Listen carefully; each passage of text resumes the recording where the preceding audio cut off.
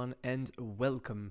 This video is a sort of follow-up on the previous installation video called Setup and Information number 3, how to install Ori, since there were some important updates in April 2023. You may have noticed on the online repository that there's no more solution files to open in Visual Studio. They are nowhere to be found. But wait, before calling Liam or Denzel, it's all under control. It's actually a good thing. We now only have to maintain one set of solution files, the CMake list.txt here, and it's multi-platform. It works for Windows, macOS, Linux, whatever else. No need for a specific version. It's basically one file to build them all. Hang on, that story sounds familiar. It kinda rings a bell. Anyway. One of the new changes as well is that we are now using vcpkg, which help us maintain external libraries dependencies a bit more efficiently. So in this video, we'll show you how to download and install vcpkg along with the libraries that are required to build Ori. And of course, we'll show you how to download, build Ori with CMake, and how to run an example. I will not go through the other prerequisites, which I'm showing you on the screen, and I will assume that you already have Visual Studio 2022, Git, and Boost installed and configured. If you don't, then please watch the video I'm showing you on the screen first, and then come back to this video. Now, I know sequels are usually not better than the original, except for Toy Story 2, of course, and The Dark Knight, and Aliens, and Terminator 2, and The Godfather 2, The Empire Strikes. Anyway, well, I forgot I said anything. Anyway, I hope you will find this sequel useful. Let's go. The package we need to install is called vcpkg. So go on their website, vcpkg.io. And vcpkg is a cross-platform open source package manager by Microsoft. And it's actually quite useful in our case. Click on Get Started, and the first command to launch is the cloning of the repository.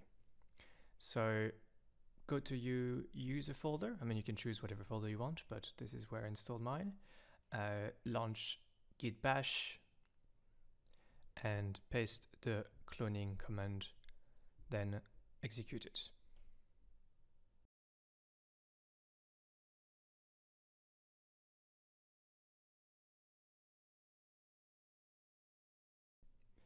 Here we go.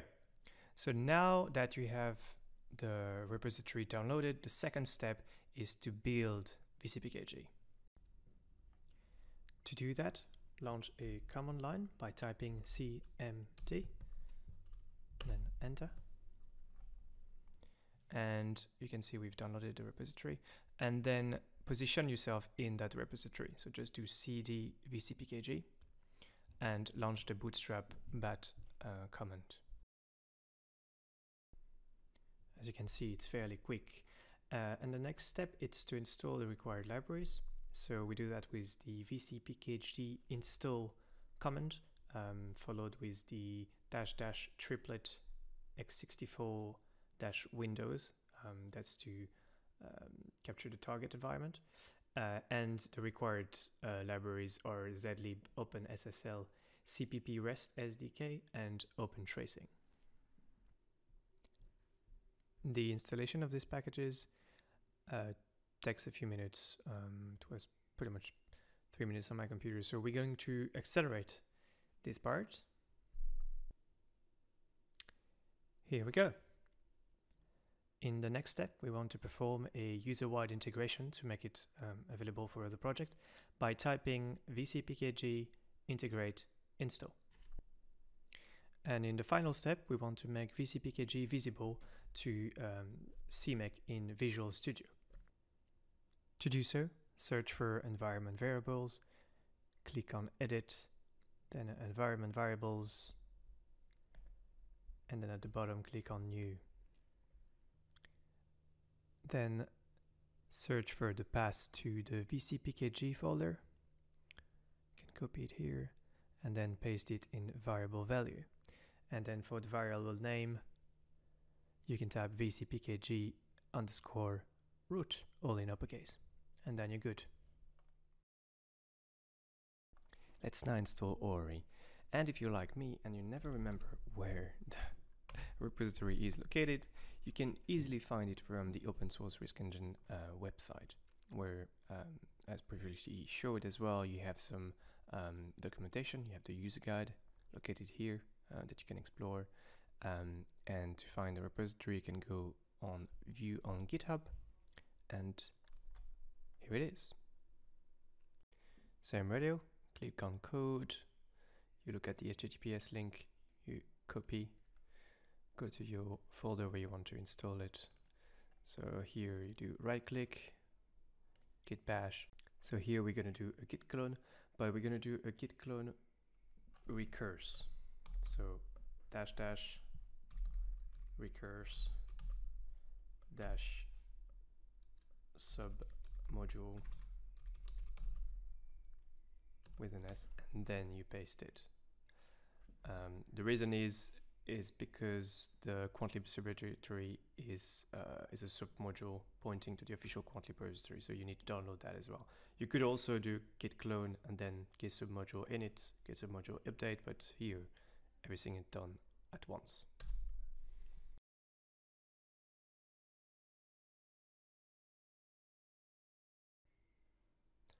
Here we go. And now you have all the files to build ORI. So next you want to do is actually open a CMake compatible command line. So you can scroll back to Visual Studio 2022 and you open the relevant command prompt. In my case it's the last one.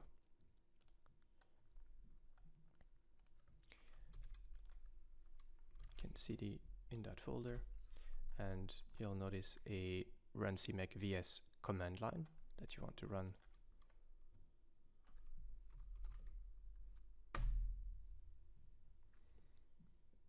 And if you have correctly configured boost environment and vcpkg, they should run.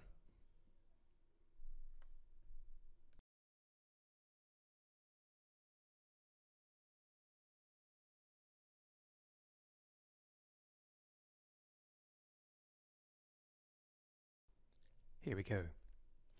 And now if you go to the build folder, you can see that you now have a solution file that you can use to build the required version that you want. However, you don't necessarily need to do this. You can simply open a local folder and open the engine folder as your basis.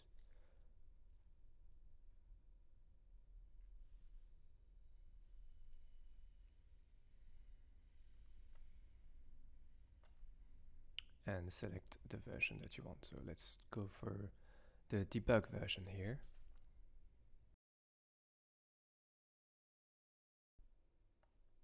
Wait for the CMake generation finish line to appear, and now you can go to build old.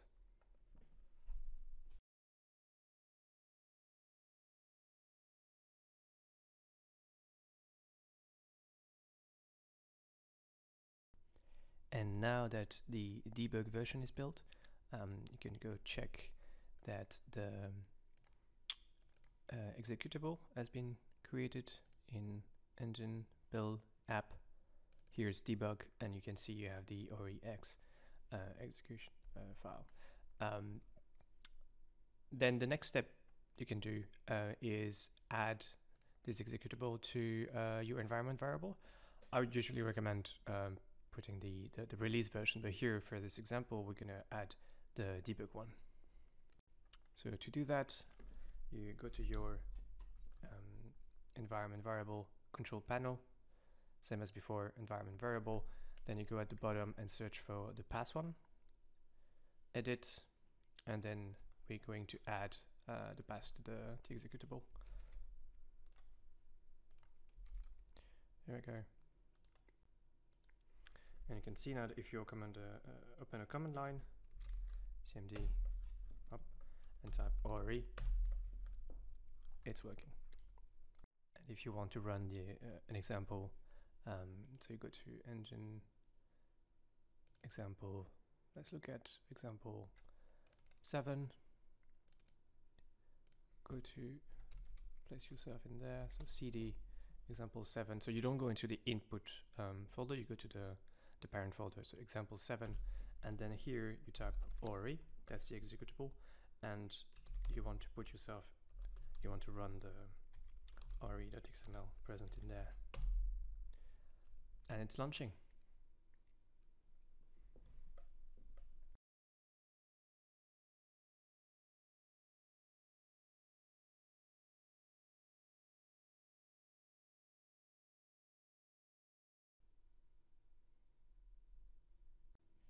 And it worked. You can check the output in that folder, and for example we can go to let's look at the NPV one, or the XVA results, and my work here is done. Now I hope now your version is working as well. If you do have any questions or concern, anything that doesn't work, please do contact us. Thank you for watching.